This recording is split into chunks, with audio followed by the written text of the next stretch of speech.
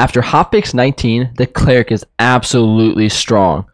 With that secondary weapon switch from a magic staff into a spellbook, there is nothing that this class cannot do against any other class in the game as a starter kit. Now before we take a look, make sure you guys hit that like button and subscribe below for more future Dark and Darker content.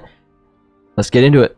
With the new update to spell recharge on resting, the lesser amount of spells for the Cleric doesn't make a difference in any situation.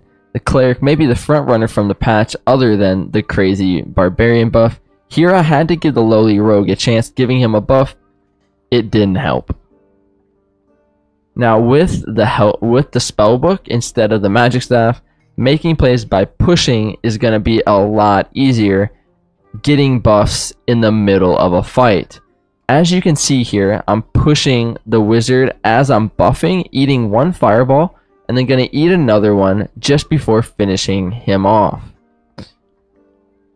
Now I do end up taking advantage of someone doing the troll here, just waiting for the right moment to ambush and then chase him down.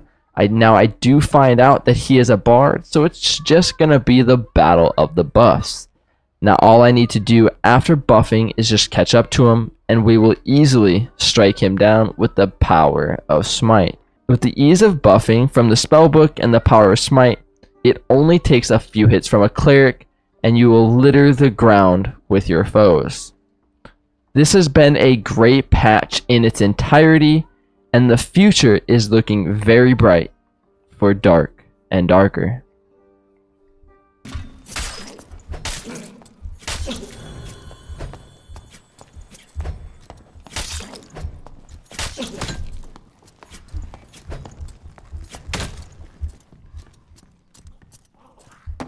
No way should I have won that.